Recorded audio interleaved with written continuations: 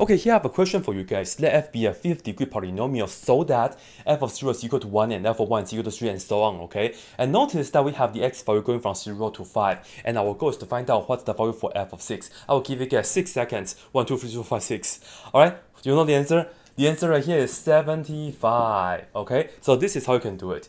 Thankfully, this is just a polynomial. Also, they gave us the value from x equal to 0 to x equal to 5, right? So we can just put out the value of the function. So we have 1, 3, 4, 5, 6, and also 18. And now we just have to find the successive difference. So you see that from here to here is plus 2, from here to here is minus 1.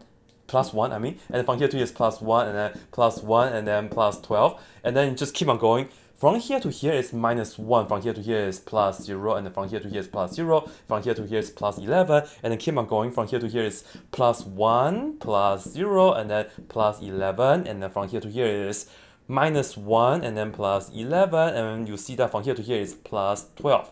So, how are we going to use these numbers? Well, in fact, we just have to add up all these numbers right here, and we'll just get f of 6. And if you do this plus this is 30, and then this, that all together, you will end up with 75. Yeah, this is called the difference way to approach it. Yeah, because you are finding the successive difference at each level too. If this is a fifth degree polynomial, you'll get constant at the fifth level. So this is the first, second, third, fourth, and fifth. It's like the fifth derivative of a.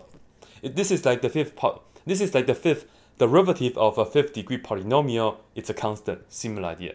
That's it.